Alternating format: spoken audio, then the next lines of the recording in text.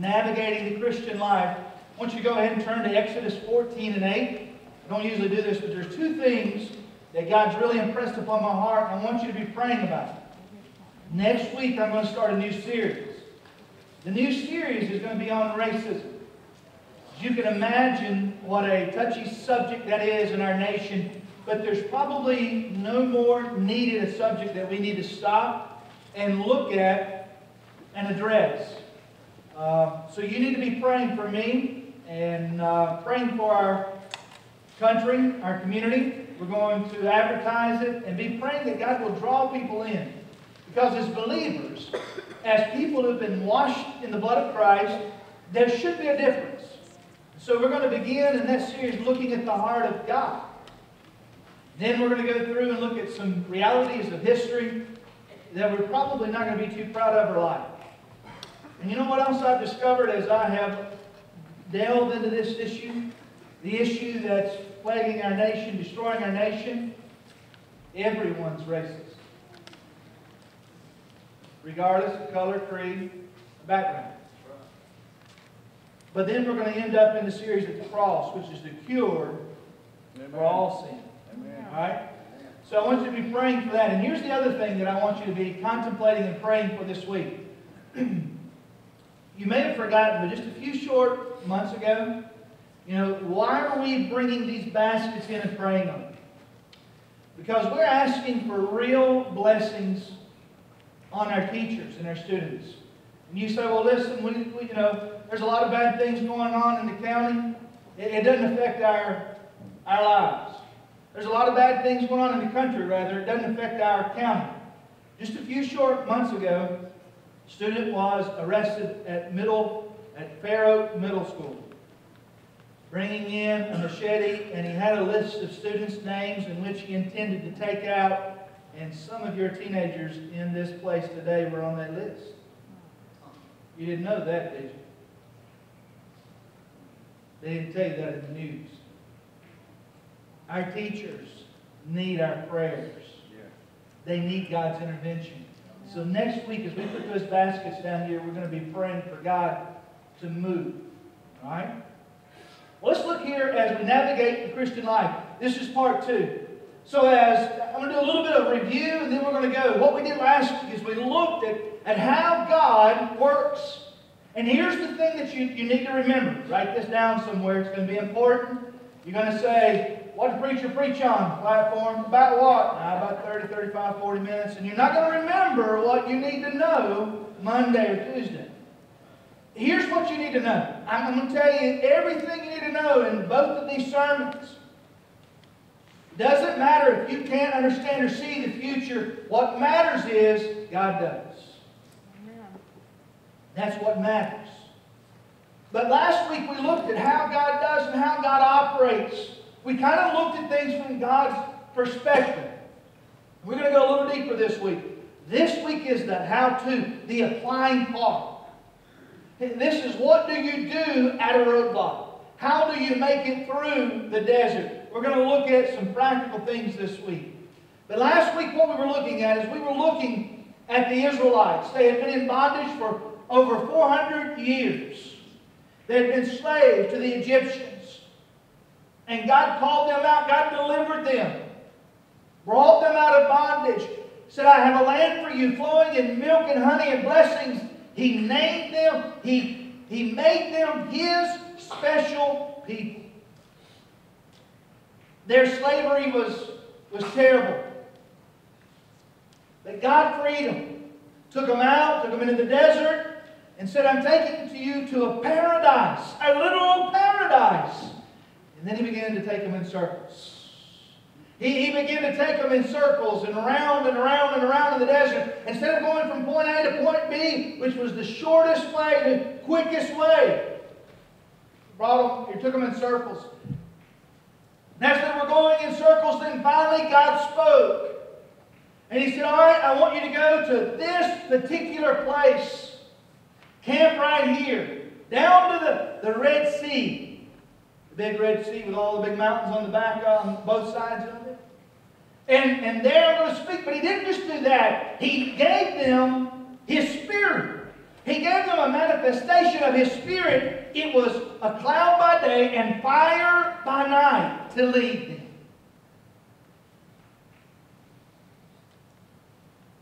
Same way He gives every believer personally His Holy Spirit to live within you.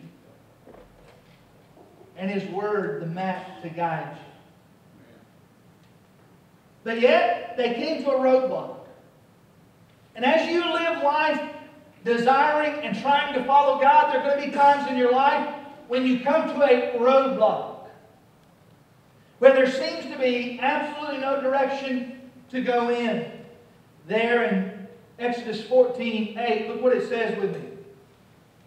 The Egyptians pursued them, all Pharaoh's horses and chariots and his horsemen and his army, and overtook them and camped at the sea by Pi-hahiroth in front of Baal-Zephon.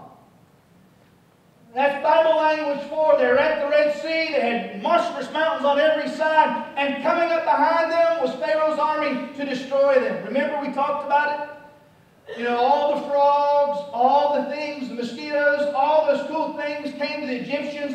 Finally they had enough, and they gave them taxi money and said, get out of our country. You're ruining it. We can't stand it anymore. Then Pharaoh got up next day, walked out onto his balcony, and he heard a strange, eerie sound he had never, ever heard. Silence. 2 million slaves they had let escape. That morning, when all the Egyptians put their trash out on the curb, nobody to pick it up. But when the foreman got to work at the job site to finish the Sphinx, there's nobody to work. And all the Egyptians said, we have really made a bad mistake. And so they began to pursue the freed, God's chosen people. And so here's God's chosen people. They did exactly what God told them to do. Now think about it. They're walking in circles with their holy iPhones, and they're listening to that woman's voice telling them, you know, in 3/10 of a mile, take a right, and right into a roadblock. Google Maps led them right into a roadblock. And they didn't have anywhere else to turn, anywhere else to go. And yet they weren't mistaken, because it was the very Spirit of God, the cloud, that led them, and God spoke to Moses, and He specifically told them to go there. Yet it was closed. Then look at verse 9 of chapter 14. Well, we read that, but think about this. They're at the Red Sea. Now listen. There are those liberal scholars who don't believe the Bible's the Word of God that would tell you this was a creek, and that they walked right on through this creek about ankle to knee deep. I guarantee you, if it was a creek, they wouldn't have waited on God to splat right through it when they saw the Egyptian army coming after them. The point of the story is that they were at a roadblock, and they could not cross the Red Sea. They could not go up the mountains. And the Egyptian army, destruction, desolation, desperation, despair, the same things you experience in life when you hit a roadblock. Situations out of your control. They were in a bad spot. What's interesting is God led them to this spot. And this is where it'll help some. They hadn't sinned. They were not out of God's will. When things come to us, and it makes life come to a screeching halt. We talked about the road signs of sin last week. If there's sin in your life, you immediately, here's what I noticed. When I hit a roadblock, and there's desperation and destruction and despair coming up on me, my sin list gets real short. I don't need people to point out my sins. Amen? That's not what was going on here. God had brought them to this roadblock for a purpose, for a reason. God had led them to this dead end. Look at verses 11 and 12 of chapter 14. They said to Moses, Is it because there's no graves in Egypt that you've taken us away to die in the wilderness? What have you done to us, bringing us out of Egypt? Is not this what we said to you in Egypt? Leave us alone, that we may serve the Egyptians. For it would have been better for us to serve the Egyptians than to die in the wilderness. So what they do, they trust God, right? No. They do the exact same thing we do. They didn't trust God. What they did was they said, Moses, you got us lost. What they really said was, God, you got us lost.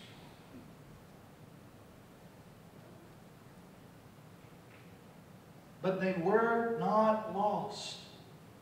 Look at verse 2 again, chapter 14. It says, tell the people of Israel to turn back and encamp in front of Pi-hahiroth, between Midigol and the sea, in front of Baal-Zephon. You shall encamp facing the sea. God told them to encamp at that exact spot. Why? Verse 3. For Pharaoh will say of the people of Israel, their wandering in the land and the wilderness has shut them in. God had a reason. And when you're navigating the Christian life, and you're serving God, and you're in love with God, and you're following God, and you hit a roadblock in your life that you didn't put up, neither did you choose, you have to understand the truth. I'm not talking about some pokey, positive thinking. I hate this ideal out there. Send positive thoughts my way. Send Jesus my way. You can keep your positive thoughts. Amen. Why? Why? God had a reason. Here's principle number 3. God always has a reason for our roadblocks. You need to hold on to this. Because when it's a God roadblock, you can't get around it. Okay? But God has His reasons for our roadblocks. What's the reason? Let me give you some reasons why God gives roadblocks in our lives. Here's the first one. When the only direction we can turn is God. They ran straight into a roadblock, into a dead end. And when we do that, that's when we learn to trust God. Remember last week? We said there's going to be times when mom and dad can't help you in a roadblock. There's going to be times when your spouses can't help you in a roadblock. I have one of the most dedicated wives you'll ever meet. And when God ran me into one particular roadblock for 2.5 years, she was useless. Wasn't for lack of trying. But God put me in a roadblock where nobody but God could help me. And you're going to find out that your preacher don't have the answers nor the directions around the roadblock. Remember we said medicine and science just won't be able to help you through some of the roadblocks that God will lead you to. God, now listen, this is the truth that a lot of people will not preach to you and tell you, and then when you live it, you begin to question God and His goodness. Don't ever question, well, you don't ever have to question God's goodness. Yeah. But you won't know that till you hit a roadblock. God led them to a place of desperation. That's truth. Your loving God that you serve and surrender to will at times lead you to a place of desperation. And you have to, when you're in the middle of it, you will question God's goodness. You will question His faithfulness. And you know what? That's why I beg you Sunday in and Sunday out. I'm not against technology, but a good old-fashioned Bible that's highlighted and marked up. When you hit a roadblock and you're going to go back to the map, man, I'm going to tell you, that's what helps me.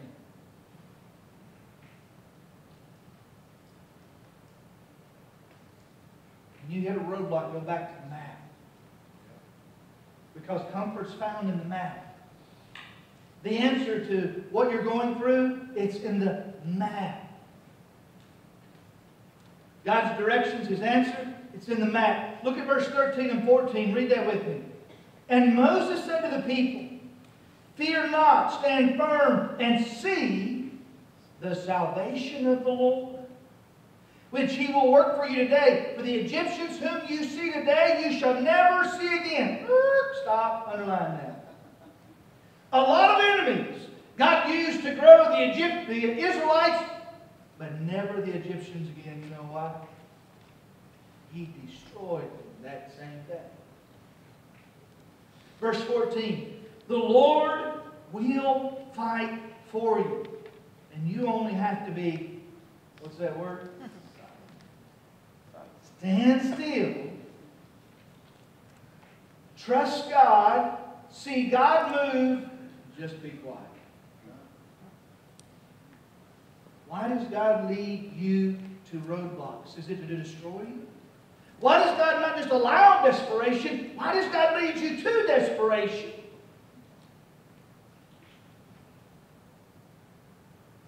Principle number 4. Because when you have exhausted all other avenues and hell's hot on your heels, God leads you to a roadblock because of this principle right here. I can stand still and trust God to save me. You know what happens then? Do you know what happens when you stand still and when you trust God? Look in verse, if you will, verse 15. The Lord said to Moses, why do you cry to me? Tell the people of Israel to go forward. Look up here. They hit a roadblock. And God spoke to Moses and said, look, tell the people to stand still. What else were you going to do? Stand still. See God's salvation. Be silent and trust me. And once you do those things, God said, go forward. Now look up here for a second. What do we do right up to the point where we stand still, be quiet, trust God? What are we doing up until that point? I ain't being ugly, I'm just asking. We're squirming, we're manipulating, we're doing everything we can to dig under the roadblock, to go around the roadblock, to climb over the roadblock. Right?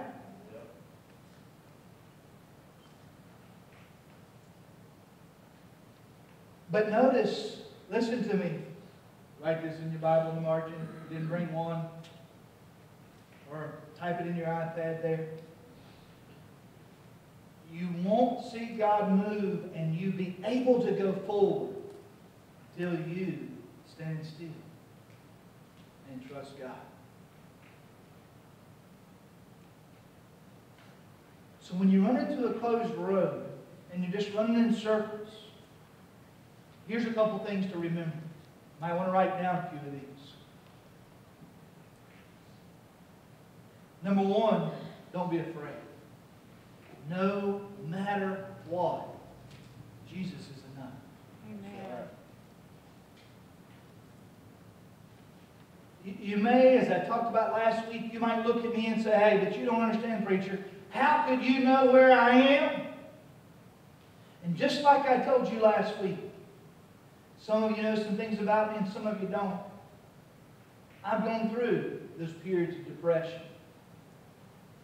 I've had nearly 6 suicides in my immediate family. And there are things that are darker than that you don't know, and I pray you never know. Roadblocks in my life. But there's never been a time when Jesus wasn't enough. I told you my wife wasn't enough, despite her best efforts. My friends fell far short. All my efforts. But Jesus was enough. Number 2, stand still. What is it all about? I noticed this about believers. We very little trust God or depend on God, and we a lot are about the business of religion, right? When you hit a roadblock, you can no longer manipulate the circumstances. Cultural Christianity loses when you hit a roadblock. Then you come to the point where you figure out, is there really a God? Can I trust Him? It's more than just a perfect attendance. It's more than you ought to go to church because you're supposed to. When you hit these roadblocks, God verifies that He's real. At a roadblock. And I know it's hard to focus on God for your heart beating and all the other things. All the things. Your roadblock may not look like mine. There's a lot of different roadblocks. Some psychological, some physical, there's just all kinds.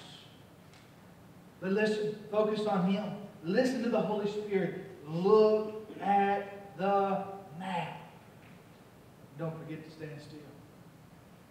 Number 3, witness God's salvation. Notice God told them in verse 13 how to deal with the problem before it happened. Trust God.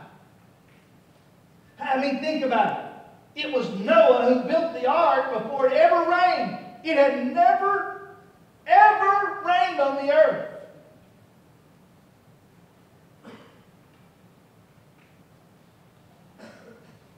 Then there's the 3 Hebrew children.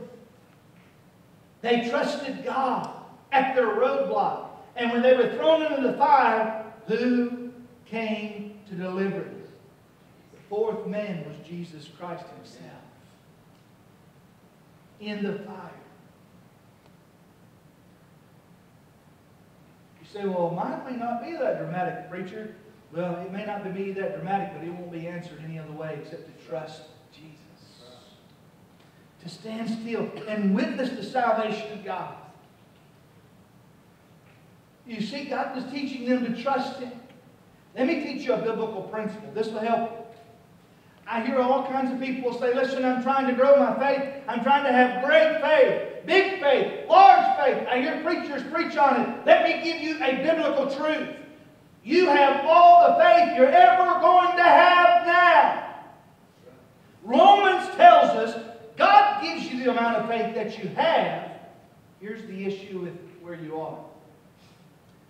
The issue is always not how much faith you have, but in whom you place it. Where do you put that faith? You see, if I was able to grow my faith and morph my faith and work out my faith, build up my faith, I could brag about it. But God gives you the amount of faith you're going to have, but the question is always, where do you put it?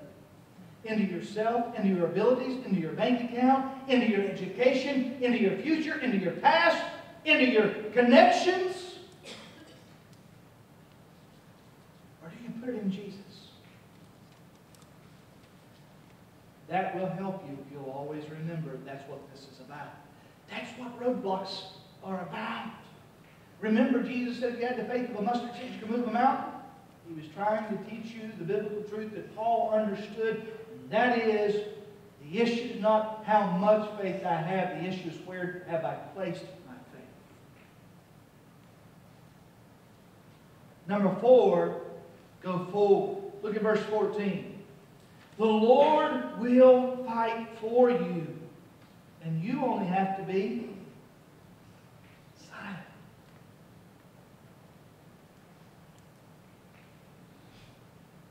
God didn't act until they stood still. That's very important. Until they stood still and trusted God, He didn't act.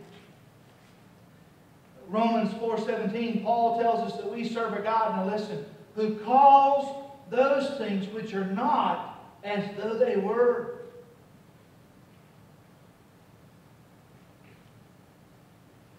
Until they stood still and trusted God, God made those things that were not truth. You see, we serve a God that does part seas. What is it that you need to trust God with? Your soul, your family, your career, your future? What is it that God's calling you to trust Him with? Here comes the second part, hearing God in the desert. All right? God parts the Red Sea. God takes them on through the Red Sea. And as you go to chapter 15, there's an incredible celebration.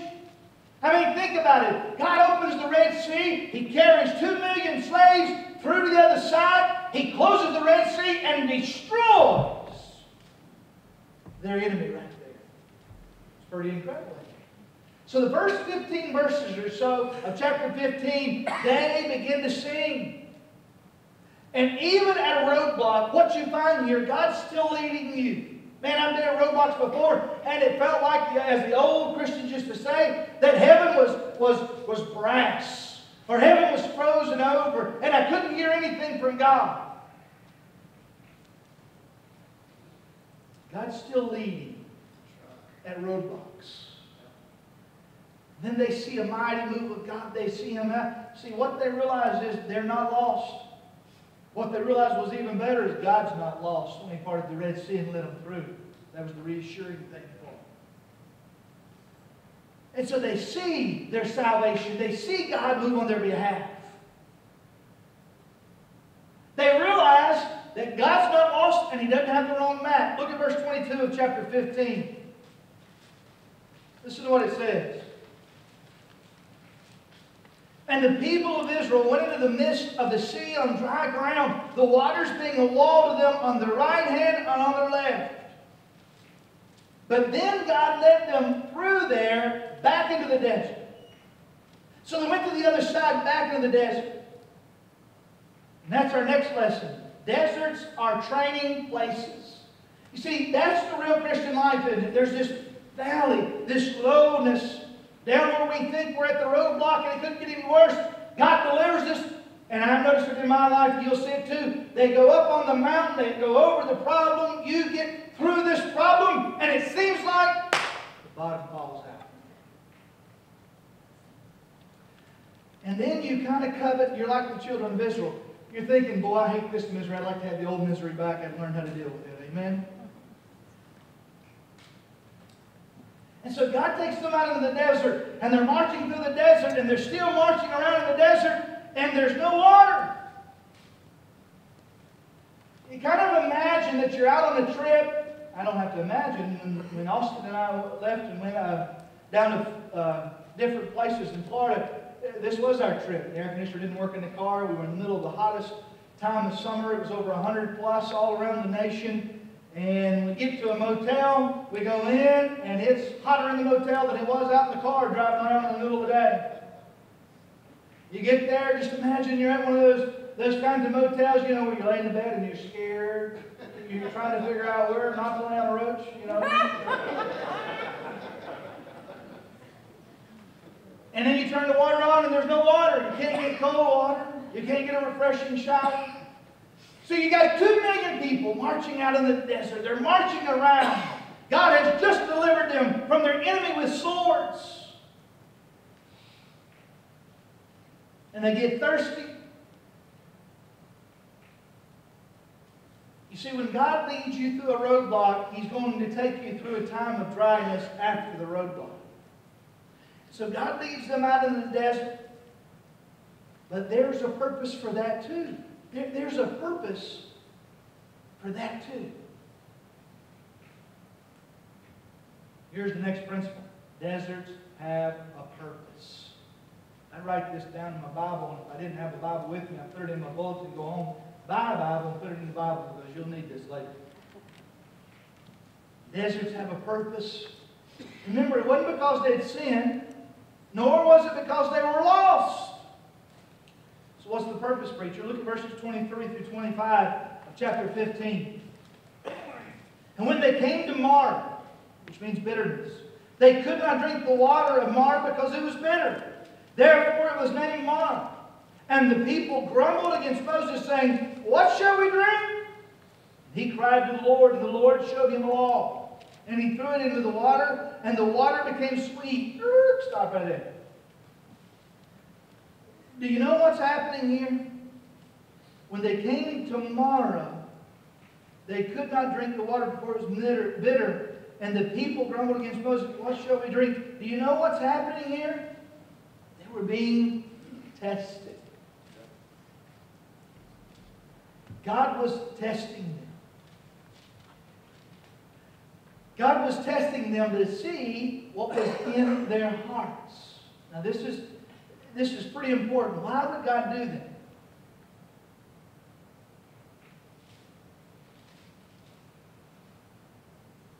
Why did God test them? There in verse 22 it says, Then Moses made Israel set out from the Red Sea, and God made them. It said God took them there. God was testing them. Why would God test you? You know, I don't know about you. I know things change over time. But I can remember as a child growing up testing an automobile. And when I test an automobile, I go out. Used to be they let you take the car out for a while. Used to be they let you take it out overnight. That's long gone. But when I take an automobile out to test it, I don't know about you, but I want to see what she'll take. Why is that? It's the very same reason that automobile manufacturers test their vehicles' limits before they sell them to you. You know, I had this truck, and I'd saved up and saved up and saved up and saved up for years and years and years, and found an incredible deal on a truck. And the guy worked in there, or the guy that owned the lot was, he was one of our deacons, not here, and gave me an incredible deal on the truck. But he just bought the truck, had it cleaned up, never driven it. Never driven it. Brought him to check in to buy and pay off the truck. He said, "You want to test drive it?" I said, "No, I trust you." My wife said, "We'll drive it." Got in, truck, hit 95, rode the hammer down, and boom, we were broke down on the side of the road. I mean, like I could almost turn around and see the car dealership from where we were. Why does God test us? You know, you think, well, if He's God, Pastor, why does He have to test us? He tests you to see the contents of your heart. You say, wait a minute. If He's God, doesn't He know the contents of our heart? It's not for you. Or it's not for Him. It's for you. He already knows the contents of your heart, but do you know the contents of your heart? Do you really know where you are with God? That's the point of testing. You know, it's great that we can look back in the Bible and God's going to tell us why He tested them. Write this down in the margin there. Don't flip it. Just listen. Let me read it to you. It's Deuteronomy 8:2. In Deuteronomy 8:2, God tells us exactly what was going on as He took them through the Red Sea into Marah, into the desert there, the bitterness of the dry desert. Deuteronomy 8:2 says, "And you shall remember the whole way that the Lord your God has led you these 40 years in the wilderness, that He might humble you, testing you to know what was in your heart, whether you would keep His commandments."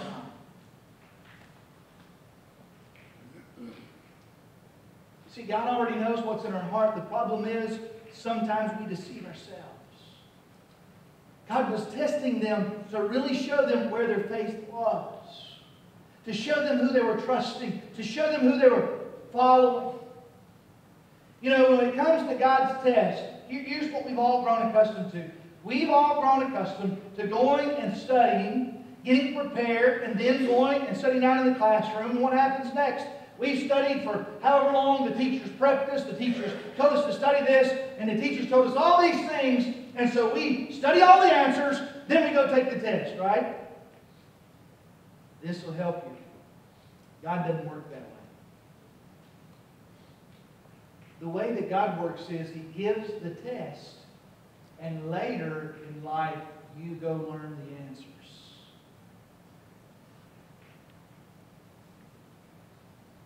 God gives us the test, and then He gives us the answers, and then the learning, growing part of life occurs. You know what else that means? Every one of you in here has a test with your name on it. Everybody here has a test with your name on it. You say, oh no, listen, God did test me. And I failed miserably, preacher. You're in good company, they did too. There it tells us in Exodus 15, 1 through 21, they wrote songs about Moses. They worshiped, they paraded when they crossed through the Red Sea. Then they went in the desert of Mara, and then they began to curse Moses and God. Now think about it. Moses was the greatest leader they'd ever known. And then all of a sudden, he was a moron. All of a sudden, God was great and trustworthy. And then they were saying, well, God's lost again. Kind of like us. When we're on top of the mountaintop, God's so sweet, He's so good. And when you're in the middle of the desert, the dry, bitter desert, we get angry. We get mad at God.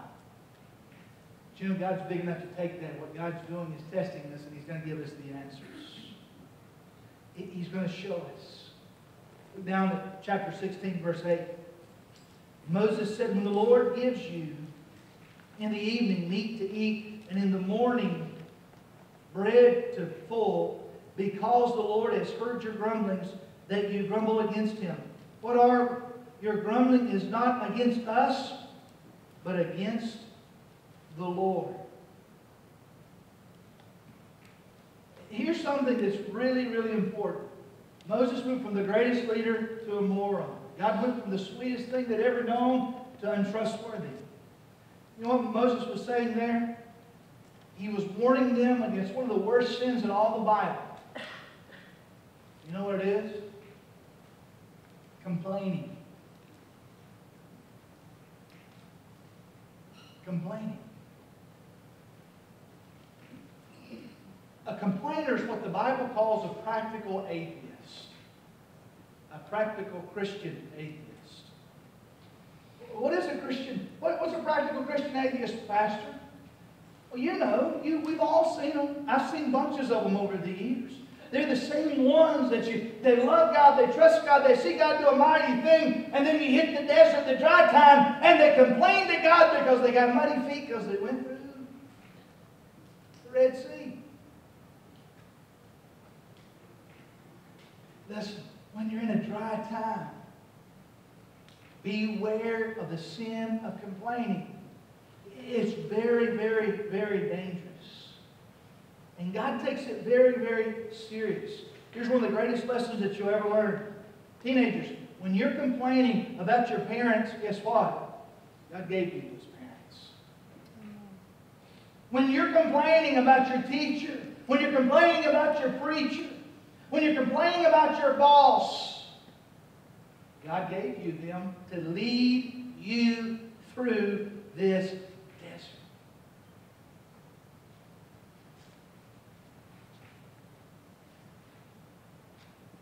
When the Israelites were complaining about Moses, Moses said, guys, y'all really complaining about God.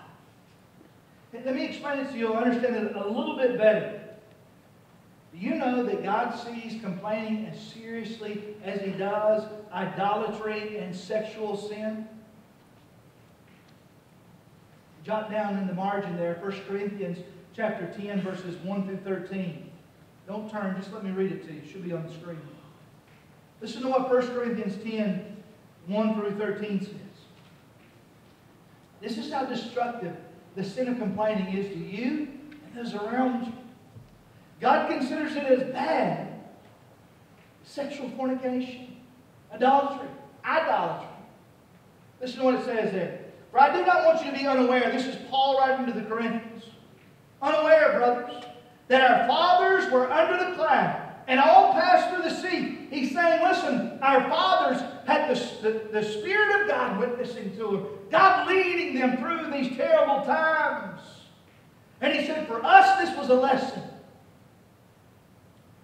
And all passed the sea, and all were baptized into Moses in the cloud and in the sea, and all ate the same spiritual food, all drank the same spiritual drink, for they drank from the spiritual rock that followed them, and the rock was Christ. Nevertheless, with most of them, God wasn't pleased, for they were overthrown in the wilderness.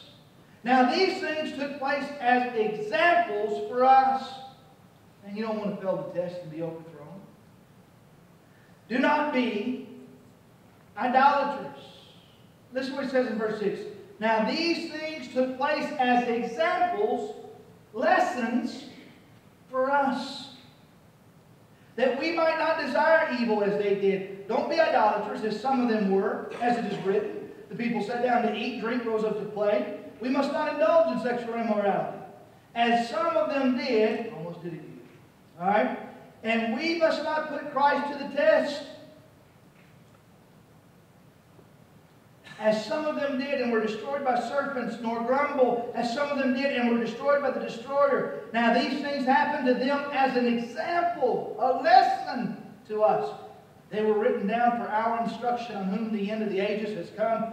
Therefore let everyone who thinks he stands take heed lest he fall. No temptation is overtaking you that is not common to man. God is faithful, and He will not let you be tempted beyond your ability. But with the temptation, He will also provide the way of escape, that you may be able to endure it. Now do you understand that verse that's so misquoted? God's not going to take away the desert. He's going to take you through the desert. He's going to lead you through the desert. But the sin of complaining is you saying, I don't trust God, nor do I trust God's map. I'm going to do it all on my own. And I promise you, if you fall into that sin, that's what you're doing. You're doing it on your own. And friend, go back and read and learn a lesson from the Israelites. That doesn't work out. When you set off on your own, that doesn't work out very well. Paul is warning them not to fall into the same old sin that destroyed so many. With all they had going on, all that was taking place, they were complaining about Moses' leadership, God's presence. Why did they complain? It's a lack of faith. Complaining equals a lack of faith.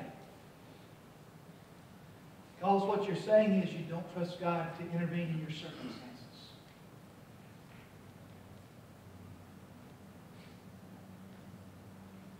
Would God have brought them through the Red Sea to let them die in the desert? Would Jesus come from heaven, walk this earth, suffer the way He suffered, sacrifice for you, die on the cross to let you die in the desert? No. Listen to what Romans 8:32, you might want to put this down in your margin too. I know it's a lot of scripture, but man, when you're walking through the desert and you want to hear God speak to you, this is a good one. Romans 8:32. He who did not spare His own Son, but gave Him up for us all, how will He not also with Him graciously give us all things? Complaining is a terrible sin because it's the sin of unbelief. And there's no cures to the thirst you have, or the disillusionment, or the despair by complaining. It doesn't help. Not questioning, complaining. There's usually two types of people in the church, or there's two types of Christians. There are those that complain. There are those that know how to pray. There are those that complain, and those that know how to pray. Listen, God always has a plan. Listen to what God told Moses to do. He said, Moses, I want you to go over there, take that tree, throw it into the bitter waters. See, they had water, but they couldn't drink it. It was bitter. It was poison. And he said, Moses, take that tree, that log, and throw it into the water. And what did God do? He made the water sweet. Look up here for a second. If you're at a roadblock, if you're in the desert, you need to learn this lesson. The whole time they were looking there in Marah at that bitter water, oh, I mean, think about it, how terrible that was to be so thirsty, legitimately thirsty and dying of thirst and heat, and see water that you couldn't drink as poison. The whole time they were complaining, they're probably sitting down on the log. The answer to God's prayer was already there. God didn't react to their situation. He had the log there before they got there. He didn't say, poof, Moses, get that log. The Bible is very clear that he said, Moses, the cure to your problem, it's right there beside it. God already had a plan. God has a plan for you. God always has a plan. Do you understand what he's trying to teach them? The key to what they needed was the same thing I said 15 minutes ago. Jesus is the answer. Do you know why he took a log, piece of wood, threw it into the water, the bitter waters? Because it was a symbol, it was a picture of Jesus Christ. Picture of Jesus Christ. That's right. Jeremiah 23:5, it says that Jesus was the righteous branch. Then the Bible says in 1 Peter 2:24, it reminds us that He died. God, Christ was a curse. He was cursed on a tree for us. Listen to me. Do you know why your professors, do you know why your friends don't understand the Old Testament? Because Jesus is the interpreter and the key to the Old Testament. He always was there. Even if your eyes wasn't open to see Him, He always was the answer, and He always will be the answer. You can't understand the Old Testament without Jesus. You take it away, there's no Old Testament. I hear people in another well-meaning, they'll come and say, listen, this person believes the Old Testament, or this person is this person is that. But if you don't understand Jesus, because He's the key to the Old Testament, nothing makes sense nor is important without Him. What God was doing was teaching them that when they were in this dry, bitter, desperate place, to turn to Him. No matter what you're going through, no matter what it is, there is no answer. No other answer other than Jesus. Draw closer to Him. That's why God said, draw close to me and I'll draw close to you. God tests us. He tests us to show us who we're really trusting in. Because if you're trusting in your own wits, your own ability, your own stamina, your own strength, your own fortune, your own, all these things, it's always going to let you down. But you see, God always has a plan for your life. And it's always the best. But see, here's the thing that you don't understand. You say, well, why is God testing me? Because when you're not trusting in Jesus, you're not following the map. You're going in your own direction. And you don't have the best plan. God's tests are really loving ways of correcting you. You know, you've taken a wrong turn on GPS. What does it say? Recalculating. God's tests are His way of recalculating you spiritually. Amen, preacher. That was good. You all right this morning? You all right? That's what they are. It's not an angry God. He's recalculating you back onto His plan.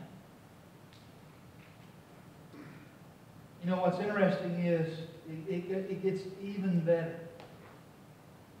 While they were stomping around in the dust and the dirt and sand, and they couldn't see the tree that God had for them there, they couldn't see the answer to the prayer that they were complaining about. You know what's taking place? Now, literally, this is the Bible. This is the truth. This is how it works. They're standing in Marah. And they're stomping around. They've raised up a dust storm. And they're complaining about being thirsty. And they're saying, God, you promised us the land flowing with milk and honey. Now you're going to let us die in the desert. Here's the law. But there's even more. There's even more. Look what it says in 15:27. When they came to Elim, where there were 12 springs of water and 70 palm trees, and they encamped there by the water. What does that mean, preacher? Here's Mara, bitter place of bitterness. Here's Elim. You just read how many palm trees it had, how many springs it had. It's an oasis, isn't it? You know the irony. Here's Mara. Right here is Eden. I mean, like standing in one side of the river there, on 123, looking over into Pickens on the other side of the river. That's where they were. They're standing in Mara complaining about God, and they literally, if they hadn't kicked up, go look at a map. If they hadn't kicked up so much dirt because they were trotting around complaining about God, they could have seen the palm trees and the springs over here. God was leading them. God never is lost. God never does not have a plan for your life. The question is, are you going to let Him lead you? Lead you in His plan. I'm kind of a history buff, and one of my favorite men in history is a Christian, Sosonethan. Back in World War II, you've heard me say this before, but in World War II, the Russians killed more of their own people than the Nazis killed of the Jews. And we all know how horrific the murders of the Jews were by the Nazi Germany. But think about this for a second. The Russians took their people of faith because Russia was and is, I don't care what Facebook says, is an atheist state. And so all the Christians they shipped off to Siberia and put them in death camps, even as equally as bad and worse than the death camps of the Nazi Germans. Sosonethan was one of those men of faith that was shipped to Siberia. There in Siberia, he was tortured. And he said, literally he said, in mind and body. And all of you, some of you know that the mind torture can sometimes be worse than the body torture, right? The physical torture. And there he was tortured, and so tortured in his mind and his body that it got so bad that he just couldn't take it anymore. And he came up with a, quote-unquote, he said, a suicide plan. He mapped out a plan to commit suicide to escape the torture that he was under. And so he put it together. Through painstaking plan, he began to go through that plan. And the day that he was to take his life, he was out on the yard. And that was the day he was going to set this plan into motion and see it through. Sosonethan recounts that while he was out in the yard, he was there and he had that look. He said a fellow believer walked by, gazed into his eyes, recognized it, walked over to Sosonethan, and Sosonethan sat on the ground. Right in front of Sosonethan, he drew a cross in the dirt. And he looked up at Sosonethan and walked off without a word.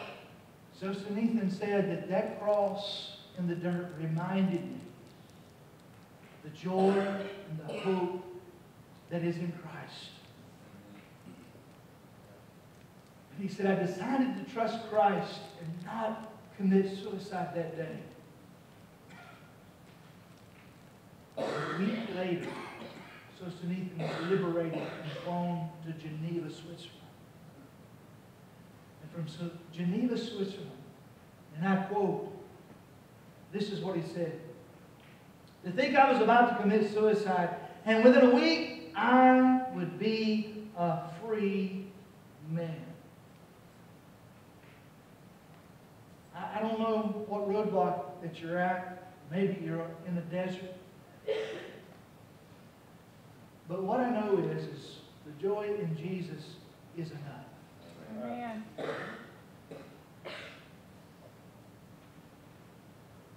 What I know is no matter what desperate place you're in, and you might think that God has abandoned you, He hasn't. See, here's the cure. God has not abandoned you. God's not lost. God's map is correct. You don't have to know all the turns and directions for your future. You just have to trust that God does. Because that's enough. Would you bow your heads with me? This morning, the most important thing you'll ever do is trust God with your heart. The most important thing you'll ever do is trust God with your future. So I want to ask you this morning, has there ever been a time in your life where that you have placed your faith in Jesus, where you've surrendered your heart to Jesus, where you're trusting Him with your eternity? Have you ever done what we call giving your heart to Jesus and been saved? If you have never, with nobody looking around, everybody praying, if you've never trusted Jesus with your future, with your eternity, where you will spend eternity, if you've never done that, and you want to this morning, would you raise your hand? Nobody's looking around, just me, so I can pray for you. Just raise your hand, put it up, put it down. Raise it enough to where I can see it. All right, thank you. Anybody else?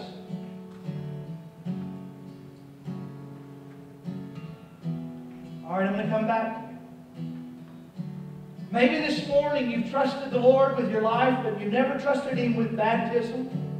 You've never trusted Him to join a church and to commit to be discipled and serve. Maybe you need to do that this morning. But maybe this morning you've done all those things. You've trusted Him with your heart, your life.